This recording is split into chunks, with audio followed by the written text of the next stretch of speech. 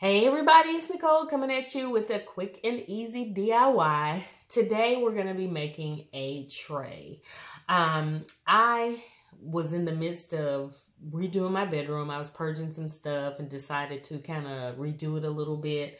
And I decided to shop my stash in the house instead of going out and, buying stuff or whatever. I just shopped my home and switched out some stuff. Well, when I got to the point of accessorizing and things like that, I realized I didn't have a tray to go on top of one of the cabinets or chests in my bedroom. So I decided to make one as cheaply as possible. So I went to Home Depot, picked up this tile. This is a 10 by 14 tile. It is a sealed tile. It's non-porous, which is what I was going for, because if I decided to use it to put food on it or whatever, this can be clean, sanitized, and all that good stuff. It's heat safe, all of that. So, again, this was from Home Depot. It was $2.15.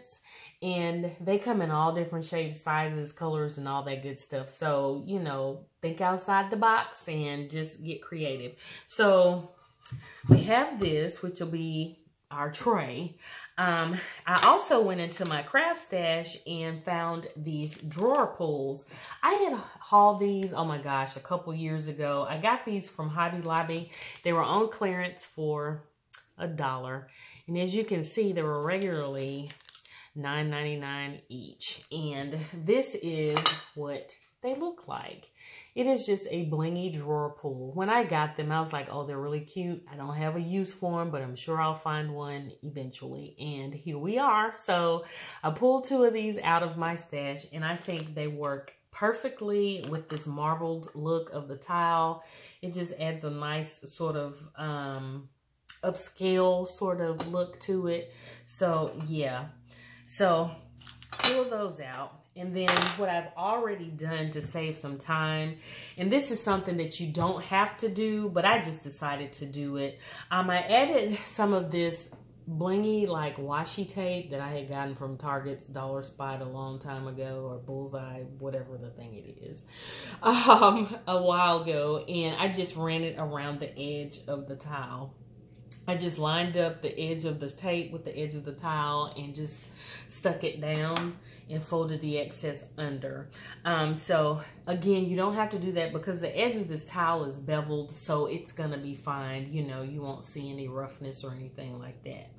Now, what we're gonna do together is on the bottom of the tile, of course, it is rough, and I do not want to put this on top of my furniture in the bedroom like this for it to scratch the surface. So I'm going to use a couple of sheets of this sticky back velvet that I got from BB Crafts.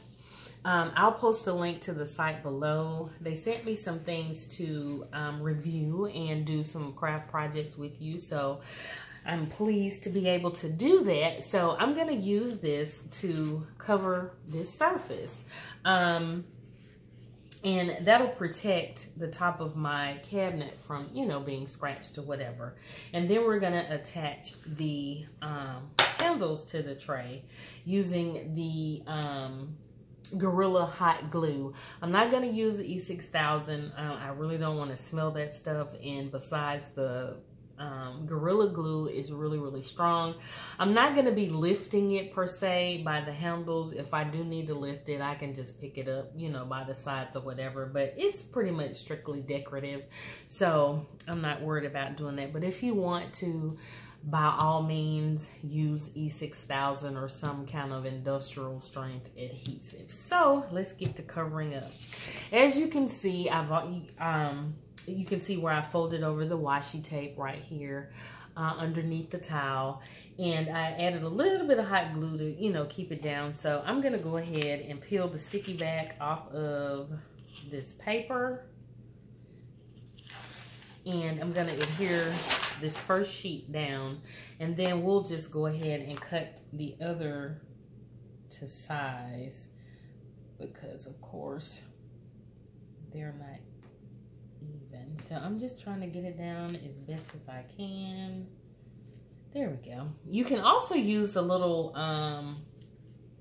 risers, if you will, the little sticky dots, and put in the corners to protect your surface. Or you can put some, you know, if you choose to, sorry about the camera. If you choose to, you can put some little wooden dowels or something to create some feet or some height to the tray if you want. But I don't want to. Again, this is strictly decorative for my bedroom. So I'm gonna take another sheet and just kind of eyeball where I need to cut. I mean, you can be precise and measure this if you want to, honey. It is not that serious for me because nobody's gonna see the bottom of this tray, for real. So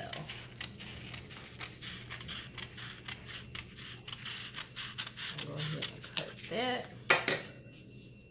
Stick that down right there and go ahead and cut off this little corner. Because I'm all about getting this done. I know some people like to measure and all that stuff, and I ain't trying to go through all that for real. But be as precise as you want. I want a quick result when it comes to certain things, and honey, this is how I do it. Okay, so putting this part down, and I like the fact that it's already got an adhesive stickiness to it, and so makes it real super easy. Okay, so here we go. We're gonna do the same thing over here on this side. Some glue stuck on my, and I love this stuff. So here we go.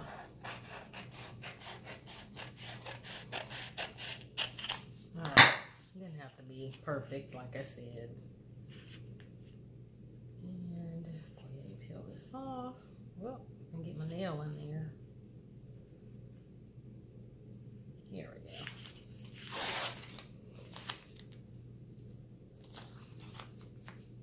And it's gonna stick it down. There we go. So now I don't have to worry about it scratching the top of the chest. Okie dokie. So we can flip this over, and as you can see, I am working on a placemat here, so I don't scratch the top of this on my table or anything. And I probably will run a little bit of hot glue around this washi because, uh-oh, I lost my glue stick. Where's my glue stick? There we go. To keep it down, because you know how washi does. Oh gosh, this glue stick does not want to stay in here. Because it does not want to stay. And if you get a little glue on stuff, you know, it'll peel right off because that's what it does. All right, so all right, and see, I was doing good, y'all. I'm telling you, what can go wrong will sometimes. So again, I'm gonna add a little hot glue. You can use any type of glue to put this down if you want. Glue stick, Elmer's, whatever. But since I have hot glue right here, we're gonna do that. Okay. So there we go. So now we're gonna adhere the handles. And again, this is something that you may want to measure. Again, I'm just gonna eyeball this. Get this out of the pack. Okie doke. So just kind of figure out the distance or how far in or out you want them to be. And let me see. There we go. And you can measure, again, like I said, I can actually use the distance of this paper, let's see, to do that. We can do that, y'all. That right there. Sort of eyeball the middle. And we can use the width of the paper or the length of this paper as a guide. And that's pretty good. I think that works. Let's see. Slide it over just a little bit. Make sure they're even. Width from the top works for me. All right, so add a little hot glue.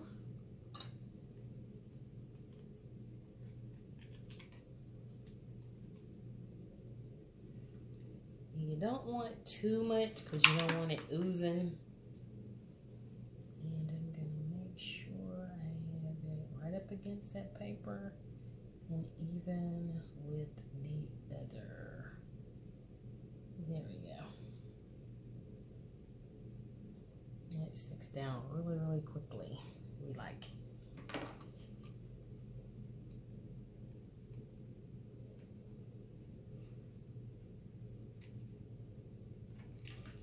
Ooh, just don't do that.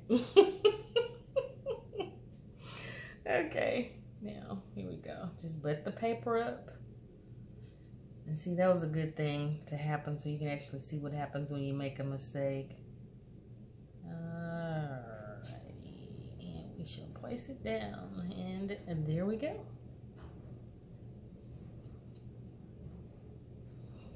Let that dry.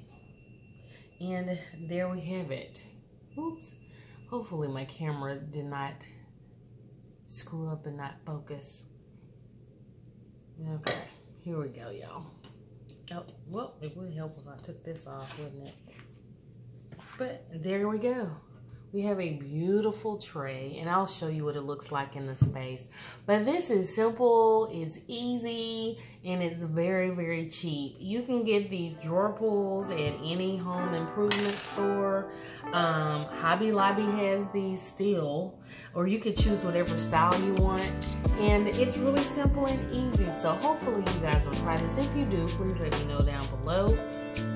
If you liked this video, give me a thumbs up. And subscribe to my channel if you want to see more little quick and easy DIYs like this as well. So stay tuned for pictures of it in the space, and I will see you in my next video.